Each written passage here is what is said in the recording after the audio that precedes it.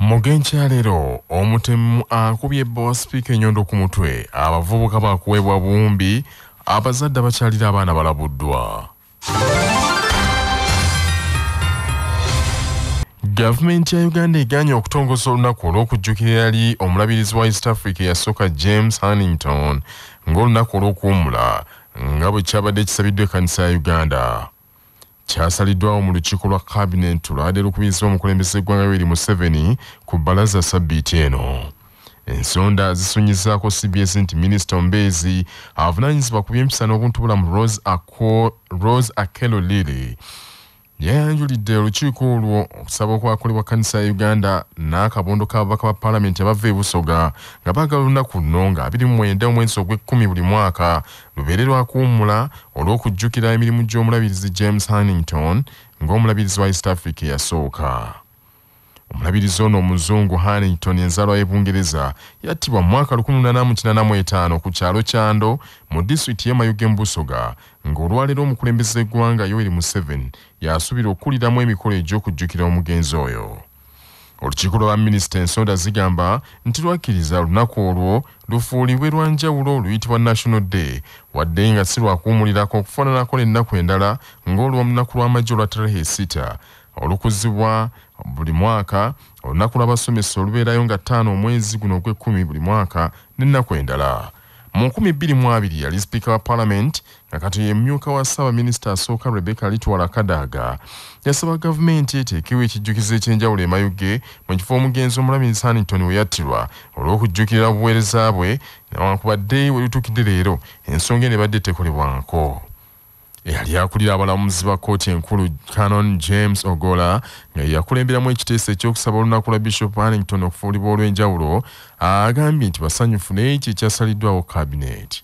Commemoration today, Kyando in Busoga was the place of his martyrdom, Budimo the place of his resurrection. So Eastern Uganda is extremely happy that finally our nation in good wisdom have decided to honor Bishop James Hannington, martyr and saint, to give him a day, same as we did a couple of years ago for Archbishop Saint Janan Lowum. Uganda is a country of religion, of martyrs. We are now known everywhere in the world by the martyrs of Uganda. And one of the very first ones was Bishop Hannington. One of the very last ones was Archbishop Janan Lowum. What a pleasure and what an event, what history we have made to bring the first martyr and the last martyr and honor them with the national holidays. I'm extremely excited. Omulabirizi Patrick Wakula owa Central Busoga nga be bakulembeddemu emikolo gya leero e Kyando Mayuge agambye nti baagala okwongera okukozesa olunaku luno okulwanira eddembe ly'obuntu.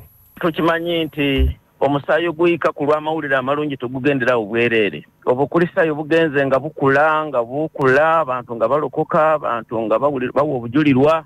So twebaza nti olunaku lwa kwebaza na kwongera kwenyweza mu bulamu obw'ekikulisaayo n'obw'okukkiriza kubanga gwayuyika ng'ogwa Yesu bwe gwayuyika okututunula mu maanyi ag'ekibi. So tugenda kwebaza era tugenda kwenyweza mu bulamu bw'ekikulisaayo ate era tugenda okwongera okusabiraganira n'okwongera okulaba ekifo Hannington we yattibirwa. Wabeerawo okunyigirizibwa, wabeerawo ebintu ebitaweesa Mukama Katonda kitiibwa, era of course tekiraga bukulisaayo beeramu.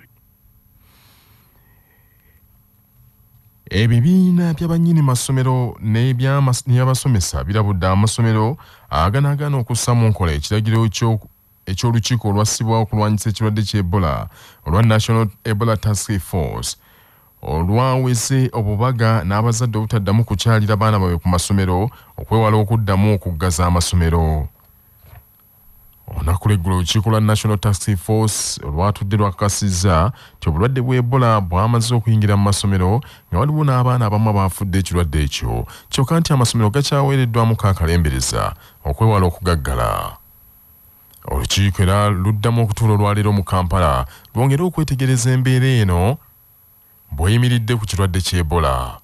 Ismail Mulindwa ssentebe w'olukiiko lwa Ebola Task Force Minisitule y'ebyenjigiriza era kamisona avunaanyizibwa ku bisomesebwa mu masomero ga secondary agambye nti ekiragiro ekyayisiddwa tekyabadde kyakuggalawo masomero ng'abamu bwe baadde babityebeka wabula okutangira omujjuzo n'okwongera okulungamya amasomero gonna. Akaseera naye sikuggala amasomero gasigala nga gakola nga bwe gabadde gakola era tewali kikyuse kyonna. Ekikyuse kiri kimu nti abakyalira abaana tebakyakirizibwa kugenda ku masomero. Nammwe abakulu b'amasomero tubasaba mutuyambe abazadde babe nga tebakyajja. Twewale abantu okuva mu bitundu ebyenjawulo kubanga beegattira wamu. Mu mbeera eyo Richard Wambuka akulira abasomesa mu Buganda mu kibiina ekya UNATU akubiriza amasomero okugoberera obulungi ennambika yonna egaweereddwa. Tukkirizamu nti no Ebola kuspreadinga so easily esobola kutandikira mu masomero kubanga mu masomero mwe muli abantu abangi abava mu different communities, different homes. Abaana abamu especially day schools balinnya borders za njawulo, balinnya taxis za njawulo, babeera mu communities za njawulo. Era nze nzikiriza n'abo abagamba nti no visitations zibeere cut off. Kiri temporal, tuyinza kukikatinga off for term eno, term eno zijjako abaana bafuna what we call school days. Patrick Kaboyo akulira bannyini masomero mu Kampala alabudde nti amasomero galina okwegendereza ennyo abaana abafeeka kubanga wano mu Kampala wasoose okuzuula Ebola mu masomero abaana bonna babadde baviira waka. Teeka libeera teeka ne bwabeere waka nti owaddeyo etteeka abaana n'omukyala balina oligondera. Weewaawo Ebola tetwagala ate tukwate nga tetwetegese. Bwe baba bawadde etteeka nga liziiza ate nga likulembeza obulamu bw'abaana okuba nti tebuli mu matigga, ekyo kirina okugonderwa. Ate n'ebya sooshi oba pate oba kinga za examu era ebyo abaana bayigiramu empisa embi. Kamisona Mulindwa agambye nti ebikwekweto babitandiseeko okufuuza amasomero gonna aganaamenya ekiragiro ekyo kyokka nakakasa nti kyakaanyiziddwako amasomero gakumalako olusoma n'abaana bakola ebigezo byabwe ebyakamalirizo newankubadde ekirwadde weekiri kyokka nti amasomero singa nti kyokka kino kijja kubeera kityo singa amasomero ganaagoberera ebiragiro. Kukola bamalisaamu bakole ebibuuzo byabwe bulungi nga bwe byategekebwa nga tebataataaganyisiddwa. Twagala twewale embeera ey'obwetaavu. Ate tusaba amasomero gagezeeko okutambulira mu biragiro by'ekitongole ky'ebyobulamu bwe bawadde. Naffe gye wange ettaamu etandika. Ebyo nga biri bityo nankubadde gavumenti ayimiriza emikolo n'emirimu egy'enjawulo egikolebwa ku masomero gikuŋŋaanya abantu abangi olunaku olw'eggulo. Abayizi ku ssettendekero w'enkumba bakeeredde mu busanduuko okulonda abakulembeze baabwe. Omusasi waffe George William Kakooza katuwa ebisingawo. Akawungeezi k'olunaku olw'eggulo ye yabadde nsalessale w'akakuyege w'okunoonya akalulu k'obukulembeze obujja obunaakulembera abayizi ku ssettendekero ow'enkumba era nga kabadde kayisa nnyo kennyini wakati w'abantu omusanvu abavuganya mu kalulu k'okkulira abayizi ku ssettendekero ono. Mu lwokaano lw'obukulembeze bw'abayizi abantu musanvu be basobolayo okuvuganya nga kuliko Ssemambo Morris munnakibiina kya National Unity Platform, Andweyineho Arthur nga munnakibiina kya NRM, Sharifu Sebinanga azze ku lulwe, Amoni Muhwezi nga naye ali ku lulwe, Lutakome Imran Kigongo, Toka Victor Given n'Enjira Bakunzi Daniel nga naye ajidde ku lulwe ng'omuntu. Wakati mu kwemulugunya ku bisoomooza bye basanze mu kulonda okw'olwaleero. Nti tebanatuwa register. Final register tennafuluma. Omuntu yenna essaawa zino tetumanyi ani agenda kulonda. Ne ssemateeka yennyini atwala ssettendekero ly'Enkumba University tagobereddwa okugeza mulimu akawaayiro akatukkiriza nti campuses endala branches zikkirizibwa okulonda naye kati oba teziweddebwa oba tezisunsubwamu n'okukkirizibwa okulondebwa okukulwa kusoomooza kw'amaanyi. Ne tulinayo ne policy eyo ejjawo eddembe ly'omuntu kwegamba eyo policy ya 20% nti omwana yenna okulonda alina okuba nga asasudde 20%. Kati ekintu ekyo nakyo kya affecting tetuganye nti in private institution yeetaaga ssente okusobola okukola ki okutambuza emirimu. Era nga nze Ssemambo Morris ali under a national platform okujjawo poliisi era twaze n'ebintu bingi era tugenda gezaako kye tusobola okulaba nti eddoboozi ly'omuntu wa wansi oba eddoboozi ly'omuntu wa bulijjo lisobola okutuuka ng'ayita mu kalulu. Akulira okulonda kw'abayizi ku ssettendekero ono Jose Nduhura ategezezza ky'okulonda kubadde kwa kutandika ku ssaawa 2 zennyini ez'okumakya newankubadde nga zituukidde ssaawa 3 kubadde tekunnatandika era ng'omuyizi akkirizibwa okwetaba mu kulonda kuno y'oyo asasuddeko ebitundu 20 ebya ssente ezisasulwa abayizi ku ssettendekero ono era nga zinawerera ssaawa 10 ez'akawungeezi okulonda kuno kujja bakukomekkerezeddwa. Ono era agambye nti newankubadde nga waliwo okulonda kw'omuyizi anaakulira abayizi bannaabwe ku ssettendekero ono waliwo n'okulonda kw'ababaka abava mu matendekero 7 agasomesebwa ku ssettendekero ono ku CBS FM ey'obujjajja. Nze George William Kakooza, Entebbe. Manya obuvuna obuddo obw'eddembe lyo tonyigirizibwa ddembe lyo ery'obwebange ddembe lyakutuusibwako Sahara Muchuzi Mixi akanzaali akazitoya envaazo ne zifuna obuwoomi obusukkulumu saako Sahara Tangawizi Tea amajani agawa chai weddekende naye n'afuna obuwoomi obutagambika byakakasibwa UNBS nga biri mu maduuka gonna. Omuntu yenna alina eddembe okusaba omulamuzi okweyimirirwa wadde talina munnamateeka nga munnamateeka Ivan Bowe Kakungulu bw'annyonnyola. Emateeka akuwa obuyinza newankubadde nga tolina puliida yenna okusaba okweyimirirwa. Singa kkooti yonna ebeera ekusomedde emisango n'otagikkiriza osobola okutegeeza omulamuzi ali mu mitambo gy'omusango ogwo nti osaba kweyimirirwa. Olina abakweyimirira era osaba bakweyimirire n'akuwa olukusa. Abakweyimirira ne bawaayo empapula zaabwe eri kkooti, ebbaluwa y'RC ne national ID, awo ne basobola okukweyimirira. Obwakabaka bwa Buganda buweereddwa engule nga busimibwa olw'okuwaayo ettaka okwazimbiddwa eddwaliro ly'e Mengo wakati mu kusiima enteekateeka z'Obwakabaka ez'okutumbula ebyobulamu mu Buganda. Engule eno ekwasiddwa minisita w'Obwakabaka avunaanyizibwa ku by'emizannyo abavubuka n'okwewummuza Oweekitiibwa Henry Moses Ssekabembe Kiberu Kotera Africana mu kiro ekikeesezza olwaleero. Oweekitiibwa Ssekabembe agambye nti ddala kituufu engule eno ebadde esaanidde olw'ettoffaali Obwakabaka gye butadde ku ddwaliro lino ery'e Mengo.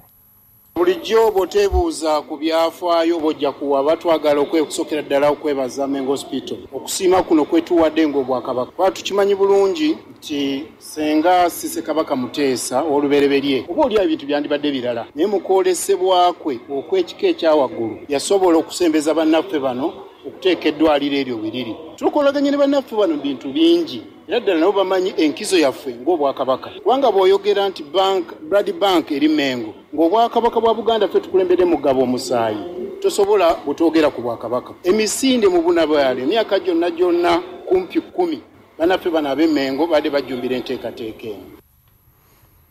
Rotarian Emmanuel Katongole senkulu wa kampuni enkozi y'eddagala ya Cipla Quality Chemicals ng'abadde omugenyi omukulu ku mukolo ogwatendereza nnyo omutindo eddwaliro ly'e Mengo litambulidde emyaka gino gyonna 2025 kasooka litandikibwawo era n'akuutira abaliddukanya okwongera okunyweza omutindo ogwo. Mengo Hospital yatandikibwa nga Ssekabaka Muteesa olubereberye yayise abaminsane Sir Dr. Albert Cook n'ajjani mukyala we ne batandika eddwaliro lino ng'era ly'eddwaliro eryasookera ddala wano mu Uganda era nga kirowoozebwa nti yandibanga lyera eddwaliro eryasooka mu East Africa. Mu myaka gino 2025 Mengo Hospital ekoze ebintu bingi nnyo yegatta ne Rotary tuzimba terekero ly'omusaayi eritibwa Mengo Hospital Rotary Blood Bank. Rose Mutumba akulira eddwaliro eryo agambye nti boolekedde olugendo olujja olw'okuzimba ebizimbe ebiggya eby'omulembe n'okwongera okufuna ebyuma ebirala eby'omulembe mu ddwaliro lino. Ebyafaayo kituufu bikakasa nti eddwaliro ly'e Mengo ly'eddwaliro eryasookera ddala okuzimbibwa mu ggwanga. Mu buufu bwe bumu ekitongole kya Kabaka Foundation kisabye gavumenti kuyita minisitule y'ebyobulamu eyongere amaanyi mu kusomesa abantu ebirungi ebikwata ku kugaba omusaayi okusobola okumalawo ebbula ly'omusaayi mu ggwanga. Omukungu Kagwandagala akulira ekitongole kya Kabaka Foundation abyogeredde Bugerere mu kuggalawo enteekateeka y'okugaba omusaayi kulungudde wiiki ennamba mu ssaza eryo.